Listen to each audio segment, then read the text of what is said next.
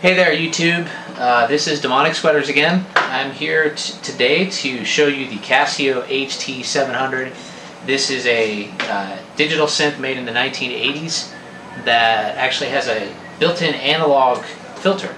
So it gives you some really cool options of sounds you can make. What I'm going to do is play a song that I composed myself, mostly on the HT-700, with the exception of a few instruments I added with other items. But what I'm going to do is play through that song and basically use the Casio as the lead part for the song. So I hope you enjoy it, and if you like the video, just please click like and subscribe to my channel. Thanks.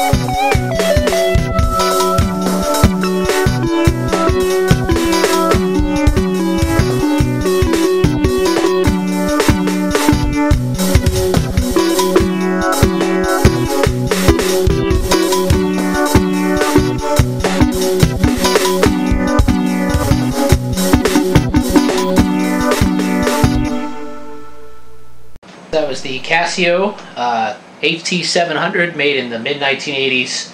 So I hope you enjoyed the video. If you did, please click like and subscribe. Thanks for checking it out.